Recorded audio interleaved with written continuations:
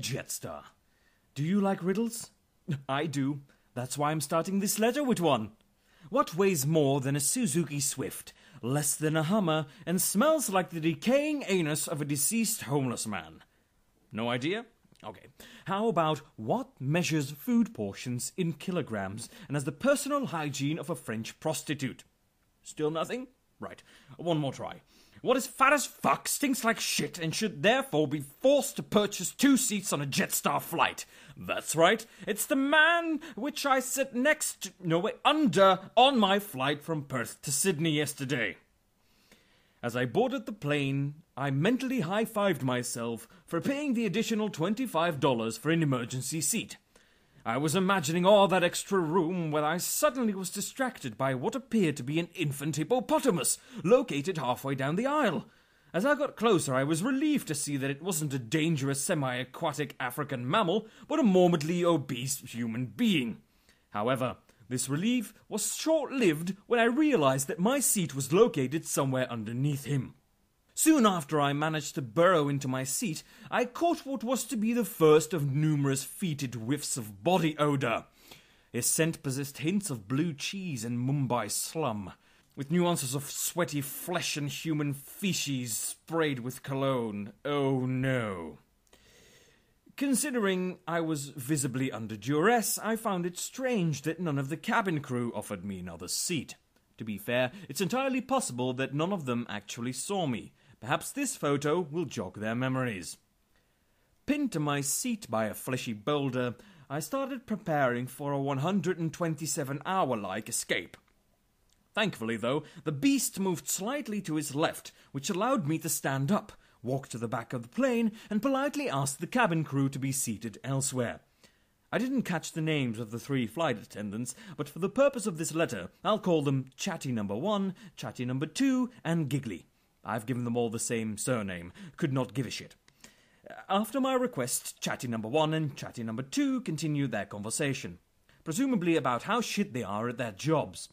And Giggly, well, she just giggled. I then asked if I could sit in one of the 6 vacant seats at the back of the aircraft, to which Giggly responded, "They're for cabin crew only." I think Giggly may have been suffering from some sort of mental impairment. I tried to relocate myself without the assistance of the could-not-give-a-shit triplets, but unfortunately everyone with a row to themselves was now lying down. It was then I realized that my fate was sealed. I made my way back to Jabba the Hutt and spent the remainder of the flight smothered in side boob and cellulite, taking shallow breaths to avoid noxious gas poisoning. Just before landing, I revisited the back of the plane to use the toilet. You can imagine my surprise when I saw both crew-only rows occupied by non-crew members. I can only assume Giggly let them sit there after she forgot who she was, and why she's flying on a big, shiny, metal thing in the sky. Imagine going out for dinner and a movie, only to have your night ruined by a fat mess who eats half your meal and then blocks 50% of the screen. Isn't that exactly the same as having someone who can't control their calorie intake occupying half your seat on a flight? Of course it is! So that's why I'm demanding a full refund of my ticket, including the $25 for an emergency row seat. I'm also looking to be compensated for the physical pain and mental suffering caused by this being enveloped in human blubber for 4 hours. My lower back is in agony, and I had to type this letter one-handed, as I'm yet to regain full use of my left side. And if I don't recover completely, I'll have to say goodbye to my lifelong dream of becoming air guitar world champion. If that occurs, you will pay. To discuss my generous compensation package, email me at richwisken@hotmail.com or tweet me at @richwisken. No regards, Rich Wisken. Update.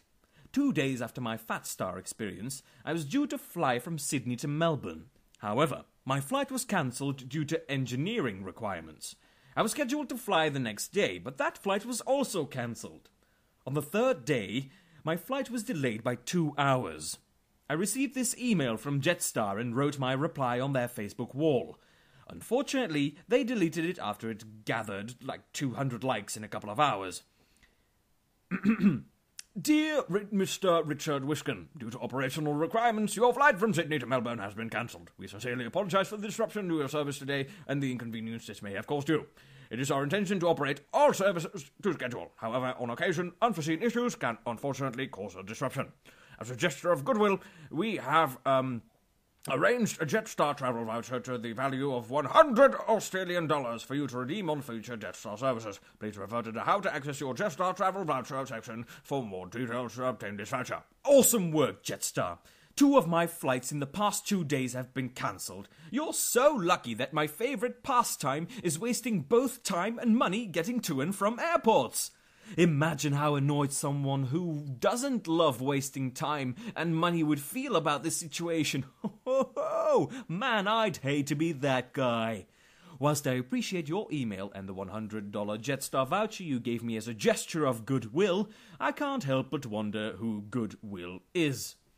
Are you talking about the 2-time Oscar-winning film Good Will Hunting? That's a good movie. I don't understand what it has to do with my flight cancellations and subsequent voucher. Perhaps you meant goodwill. That'd make more sense.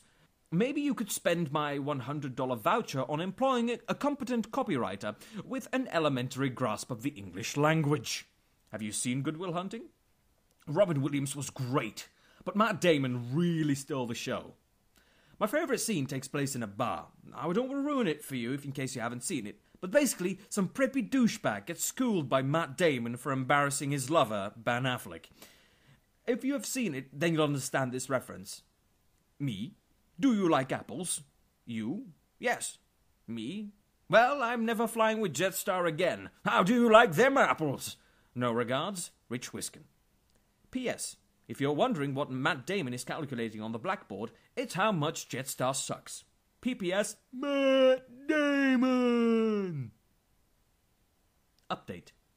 Jetstar refunded the $25 emergency seat fee and said, Jetstar does not have a specific policy in place for customers who may be considered a person of size. However, all customers must be able to safely take their seat to travel with us.